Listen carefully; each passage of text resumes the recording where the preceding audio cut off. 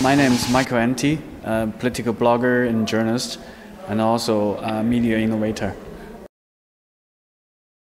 This is a very basic misunderstanding because Hong Kong is part of China politically, but this city has its own freedom, rule of law, and the internet is free in this city. So the basic to say umbrella revolution happens because the free internet. It's not, but in mainland China, internet is not free. We have the Great Firewall. So the revolution like umbrella revolution will never happen inside China.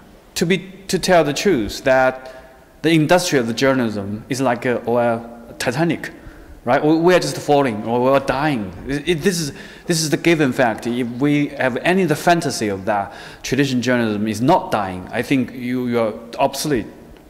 Wrong. But only when you recognize this is the given fact, and also you still keep the commitment to journalism, you are the real journalist. Because whatever the world change, the internet change, or the technology change, people still need investigating report, still need the check and balance from the opinion leaders, we still need true news. But what kind of form to vehicle to have this kind of thing? That's something we are working on. So welcome all the future journalists.